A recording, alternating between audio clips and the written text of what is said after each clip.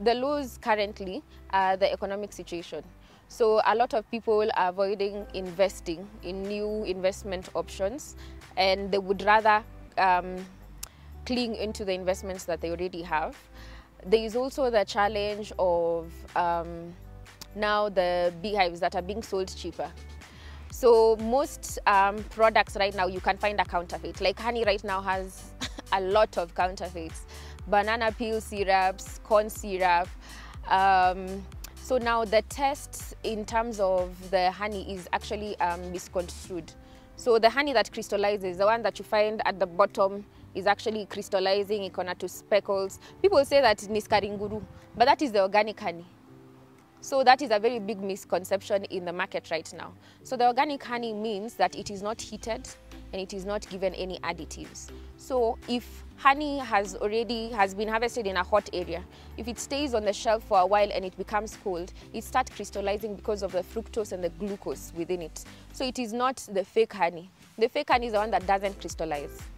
Yes, that is the one that has been heated, it has no nutrients, it's just a syrup. So that is the main challenge that we have with the honey and the beehives. The beehives now, the cheaper wood actually produces cheaper beehives. So you find like wood like cypress, grevillea, you find it's a cheaper form of wood, but pine is completely recommended.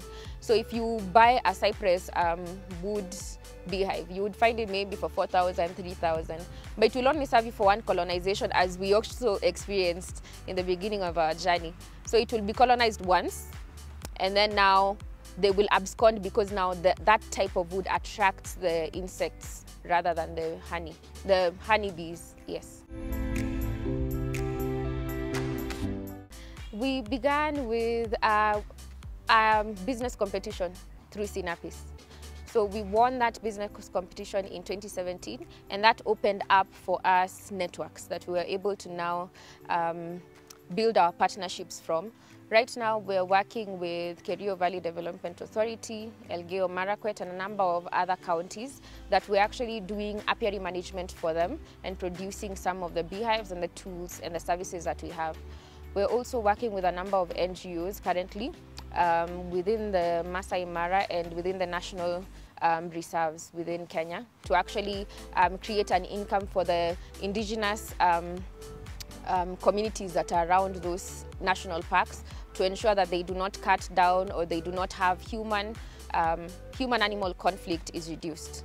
So some of the challenges that we have with the big organizations is that they do LPO-based purchases. So this can give you a slight constraint in terms of cash flow, but once they actually pay now, it becomes fruitful. So the only challenge we have is that LPO business that we are currently doing with the big organizations in accordance to their procurement processes.